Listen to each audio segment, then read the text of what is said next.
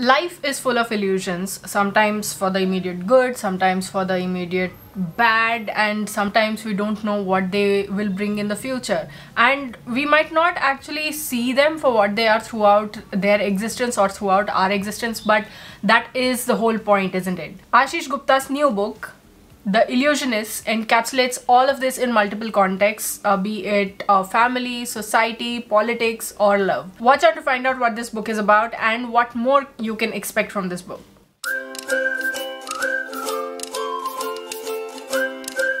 Hello people, this is Sonali, the Melodramatic Bookworm. If you've been here before, welcome back, and if you're new to my channel, welcome to the Melodramatic Bookworm family. I'm here today with another book review, and in this video I will be talking about Aashish Gupta's The Illusionists. I had read one of the author's previous works, Demons in My Mind, and I really liked the way he portrayed mental health through metaphors. And The Illusionist is yet another of the author's experiments to delve into the depths of the mind through exploring and dissecting illusions as we understand them, or at least as we try to understand them. For most part, it's a hugely interesting premise that centers and focuses on the relationship between two brothers who are both illusionists while keeping much larger context in mind. But before we delve more into what the plot is about and the like, let me just read to you an excerpt from the book. An illusionist is a person who plays with your attention, takes it where it isn't supposed to be. An illusion doesn't always have to be deception. Mostly it's about telling people what they perceive, depends on how much they know. It is in the chasm between perception and knowledge where the illusion occurs. It's in this very chasm where the truth lies. Now that we have an idea, a little idea at least, about what illusions and illusionists are, let me tell you what the story is all about.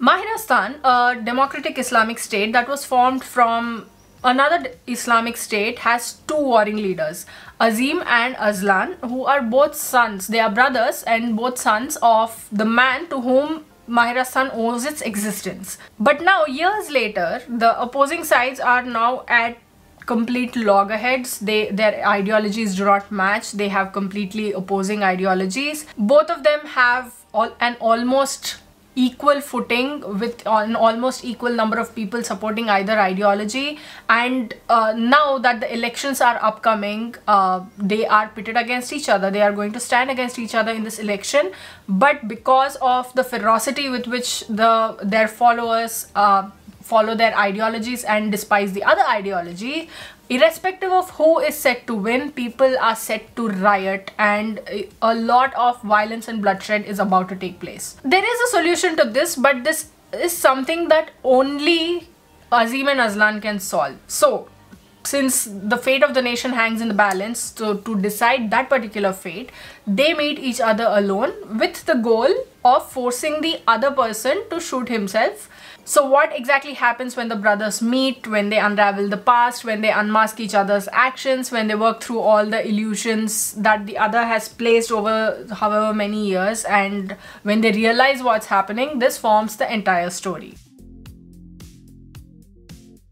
The main thing that I absolutely love about this book is the sheer poetry that the author has going in a lot of places. The author is talented, and that's a given, because I have prior experience with reading his work, but to see him writing about issues and ideologies, people's lives and politics, and the fine line between morals and the line between right and wrong and how thin it can get, it all is completely beautifully hypnotic. But you know what, as against the illusions that the brothers are casting in the book, or have casted in the book, this one is not an illusion. The author's writing is real and it's beautiful. The author combines family and politics while talking about family politics, and shows us how people from the same family can be different and disconnected. But then again, is this difference, is this disconnect really all an illusion? Do these differences and the disconnect that we think there are seem so much more pronounced just because we are so subconsciously attuned to each other? And are these differences the actual illusions, or are they the cover for the actual illusions that are taking place in the background? I mean, we may not get answers to these questions, but as the author asks them in the book throughout the course of whatever is happening between the two brothers, it makes us think as well. Politics can be a complicated web, but more often than not, people who follow one ideology, who are of one ideology, can end up completely ignoring one section of society. And in this book, in The Illusionists, the author explores and talks about the lack of representation for the working class, and in a strong, in-your-face manner, which will leave you a little taken aback, but it will also drill some truths into your mind. The whole concept is about illusions, and the author throughout this whole book, he uses metaphors to talk about the points in hand, and I think using metaphors to talk about illusions is a great way of actually dealing with the topic at hand, because metaphors, illusions, it seems like a great analogy to me. And some of these metaphors are pretty grim, but either way, all of them have some pretty strong truths that they put out in front of you. For example, when the author is talking about a jam-packed prison, this is what he says.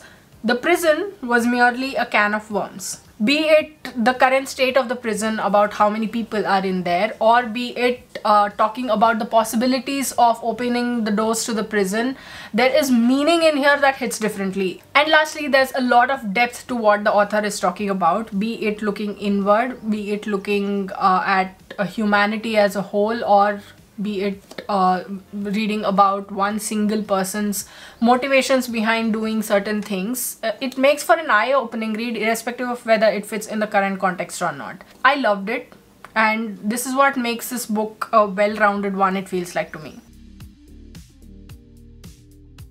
The author makes many important points about life, about illusions and the like, but the effect was a little dampened for me because of how it dragged over so many pages. It does become a tedious read, especially towards the end, where snippets from earlier conversations are being repeated.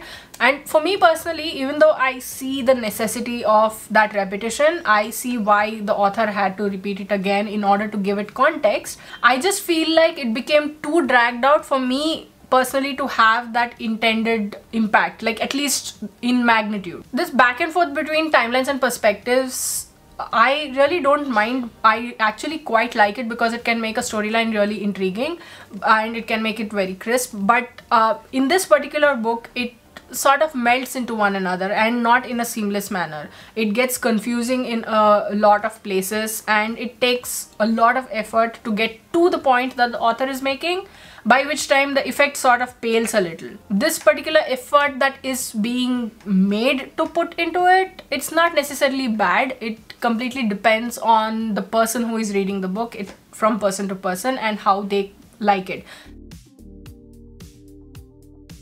While I might have a couple of complaints with The Illusionists, overall I do think that this is a bold attempt by the author in exploring ideologies and the human thought process and their motivations and the like.